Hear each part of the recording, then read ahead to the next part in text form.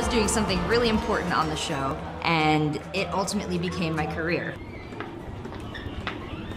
I really love the space, I really love the gamers that I talked to, and I really wanted to focus on telling their stories. What I was doing on the show was I was talking to my fellow contestants, and then I was repeating the stories. I was telling the stories of gamers. I was talking about what was going on. Thank you guys so much. I'll start with Poppy's question. I became more of an interviewer, and I would travel to events like MLGs, these competitive gaming events. I would travel to IPL events, and I would take a camera and a microphone, and I would start interviewing the gamers there. You guys pulled up a nice, clean victory on this last match. Let's break down that last match. Thank you so much.